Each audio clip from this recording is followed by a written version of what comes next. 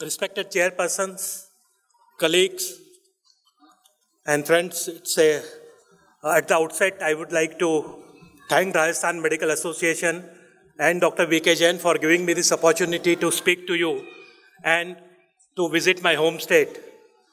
I will just, in the allotted times of 10 minutes, I would just briefly give you an idea of the types of clinical studies and overview of that and what has been my experience at doing these studies.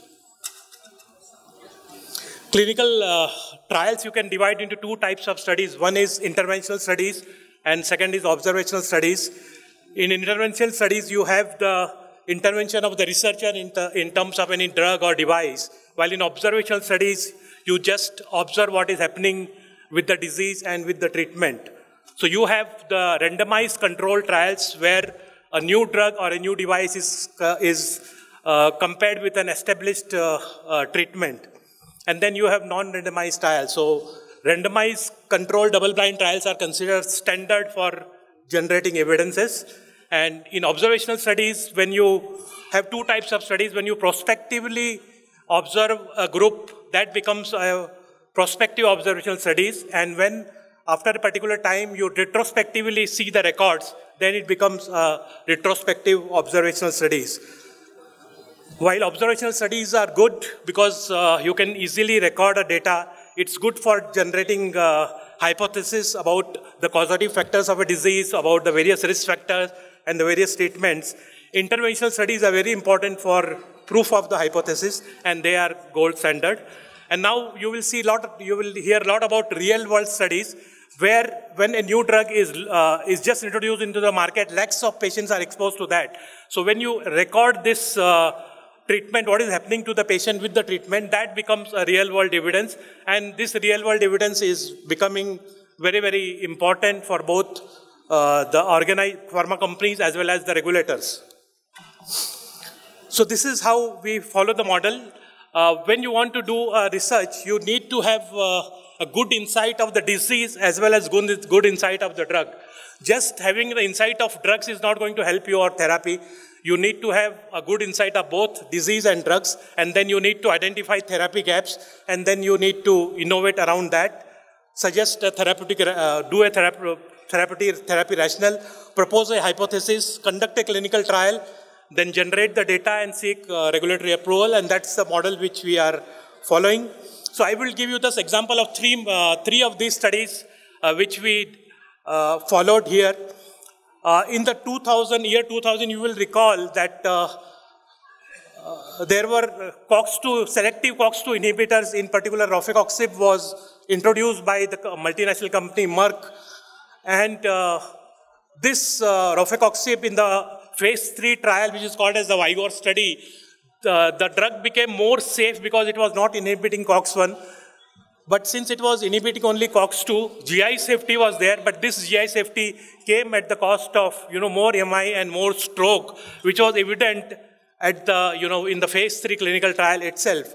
And that's how we, conceived a balanced COX inhibition where you need not be non-selective and to avoid GI toxicity, and you also inhibit COX-1 little bit, and that's how we introduced a drug called as aceclofenac in the Indian market. And soon, actually, the selective COX-2 inhibitors needed to be withdrawn. And this created a space for the aceclofenac, and every other Indian company, including the multinational companies in India, they introduced this drug, aceclofenac. So this is just an example. This is a 21 country in the European Union, and the European Medicine Agencies mandated GI safety studies in these countries. And the data came out that aceclofenac is safer to the GI tract among all the NSAIDs, validating what we were thinking. And in terms of congestive heart failure also, it had the least incidence of congestive heart failure. As we know, all the NSAIDs, they cause sodium retention, and they make the patients prone for congestive heart failure. So this is what we did, and we introduced the selective COX inhibitor, preferential COX inhibitor in India. This is a GI safety study comparing aceclofenac with diclofenac. And you know, as the duration of the NSAID therapy increases, the amount of GI side effects increase. And at each week, you find that the GI evidences are less. So NSAID should be used for as short term as possible to avoid the GI adverse effects. Then, since the innovator had the formulation in twice daily conventional formulation, we collaborated with BITS Pilani and introduced a controlled release formulation, which was once daily. So another opportunity to innovate was also there in this drug. Then second example I would like to give is a drug called as chlorthalidone, which as a resident officer in Nair Hospital, I had used this drug chlorthalidone, but that time the doses used were 25 and 50 milligram. But the National Institute of Health conducted largest hypertension trial where almost 42,500 patients were. Chlorthalidone was compared with the newer drugs, the AC inhibitors, the calcium channel blockers, and the alpha blockers. And surprisingly, chlorthalidone came better than all the new drugs at that time. And there was no taker for this this research, which was a huge research, because multinational companies, once a drug is off patent, they don't give attention to that. But this is very, very important. So I was very intrigued by this study where chlorthalidone came better than all the newer drugs. So what we did was chlorthalidone in the literature, there was also a hint that chlorthalidone is twice as potent as hydrochlorothiazide. So for 50 milligram hydrochlorothiazide, you had 25 milligram chlorthalidone. For 25, you had 12.5. But corresponding to 12.5 hydrochlorothiazide, which is the commonest dose used, there was no dose available. So we conceived a 6.25 milligram dose and did a series of studies. And we got the 6.25 milligram dose approved in India, and also did a combination study with both chlorthalidone and the metoprolol succinate. Then we also had the first angiotensin receptor blocker with chlorthalidone study, and we presented it in the University of Mississippi Cardio-Renal Conference.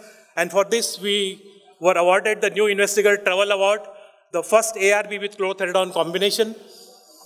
Subsequently, we did a 24 hours ambulatory blood pressure comparing head-to-head 6.25 chlorthalidone with 12.5 hydrochlorothiazide. And this study was published in the Journal of American College of Cardiology. And subsequently, it also appeared in the Canadian hypertension guidelines in the Canadian Cardiovascular Journal. And this study also fetched us the new Clinical and Research Excellence Award at Boston. Among all the multinationals, and small Indian company was selected for this award. The study finally also came in the Braunwald's heart disease, which is a textbook standard. Recent edition, this study was covered extensively in 2 chapters of Braunwald's heart disease.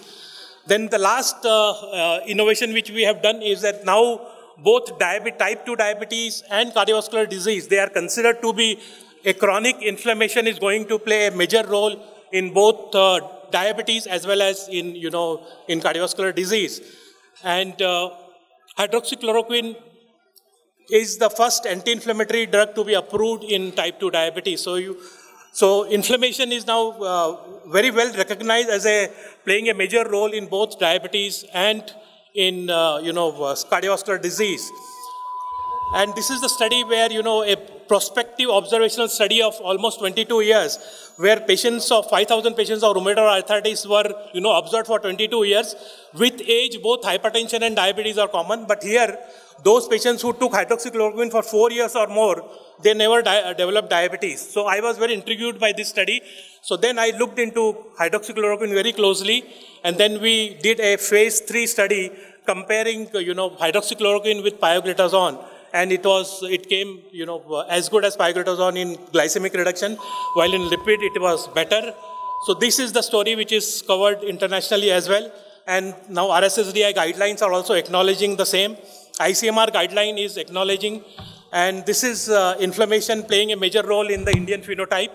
And then subsequently we presented it at international forums. Thank you very much for your patient hearing. Thank you for your presentation. Thank you so much, sir.